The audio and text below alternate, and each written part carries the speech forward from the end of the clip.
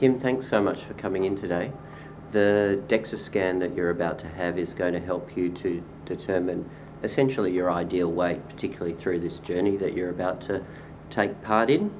As a grown adult, I'm wondering how much I need to lose altogether. So I've estimated around 40 to 50 kilos. Right, okay. And I've lost 10 kilos already, so yeah, I'm really happy with the results, but I'd really like to know what is my goal weight that I need to reach to be comfortable. What is your current weight now? Currently at 119 kilos. So you're estimating your ideal weight at around? About 80 kilos? About 80? Yeah. Okay. And did you play sport when you were younger, or have you always been active? Yeah, I've always been active. I think that's made a big difference to my ability to lose weight, because I feel like I do have muscle mass under there somewhere. Yeah, absolutely. But I just can't find it at the moment. Yeah, well, that's one of the things that the DXA is going to help show you today, is that you'll get a very, very accurate picture of your muscle, your bone and your fat mass. So many people particularly just try and estimate what their ideal weight is based on scale weight. And scale weight doesn't give you the answer in terms of how much their bone weighs or their muscle weighs or their fat weighs. It just gives you one number. So we'll be able to get a very accurate picture for you today with respect to the DXA scan. We'll be able to see whether I am big boned after all. Kim, come on through.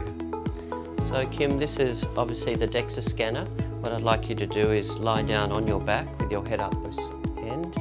When you lie down, center yourself on the bed with this line through the middle.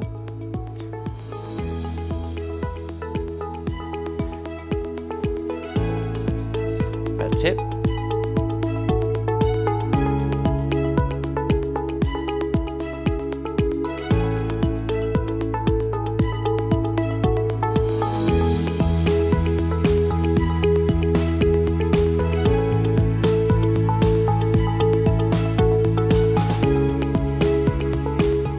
Okay, Kimberly, we have the results, and one of the great things about DXA is that we get the results immediately.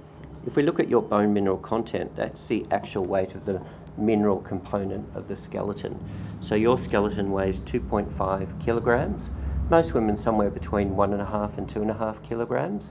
So your bone weight is completely normal. That sort of dispels that myth of individuals having heavy bones. Bone density is also normal at 1.05 grams per centimetre squared for your total body bone density. And if we look at the lumbar spine, one of the main sites of osteoporosis, bone density is also normal at 0.95 grams per centimetre squared. This information here on this page really provides us with a graphic of where the fat sits on the body, and you can clearly see that with the fat in the yellow, muscle in red and the bone in blue on that left side of the graphic.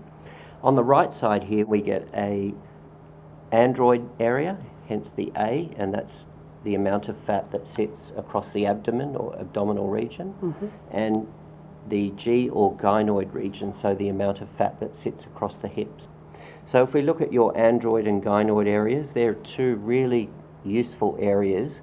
So when we scan you next time in 12 weeks time, we can actually see how much fat tissue you've lost across the abdomen and how much you've actually lost across the hips.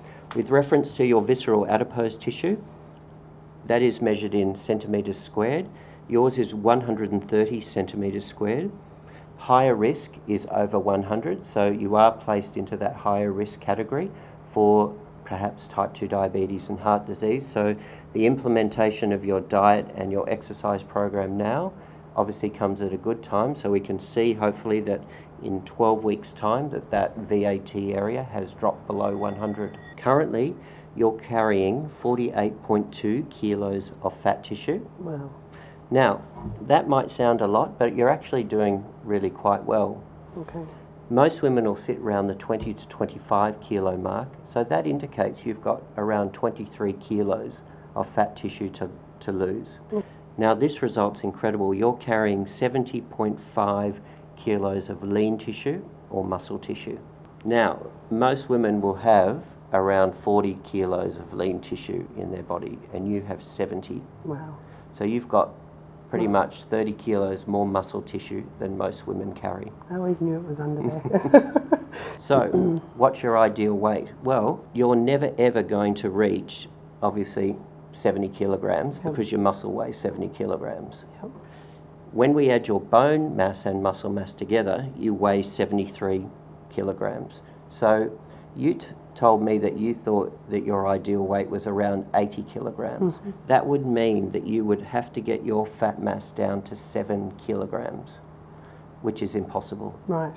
If you could get your total fat mass down to 20 kilograms as a final goal, if we add 20 kilograms there, your ideal weight is around 93 kilos. Wow. So you told me earlier that you thought you had about 40 to 50 kilos to lose. Well, now with the DXA, we've been able to bring that down to 23 to 28 kilograms, just now by actually being able to measure bone, fat and muscle separately, which is what densitometry and what the Hologic total body scan provides for us. That's fantastic. Total body fat percentage today is at 39.8%.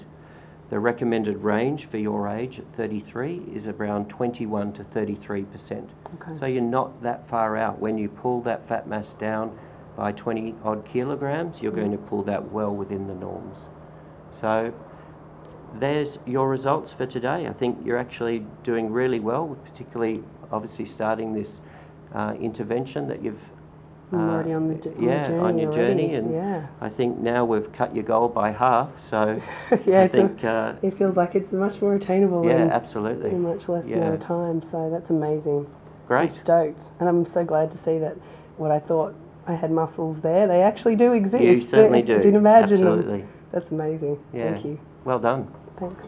Initially, I thought this journey was going to take a very long time, up to a year to achieve, and now I realise that my journey is not as long as I initially thought, and I think that I can achieve that in a much quicker time frame now as a result of it.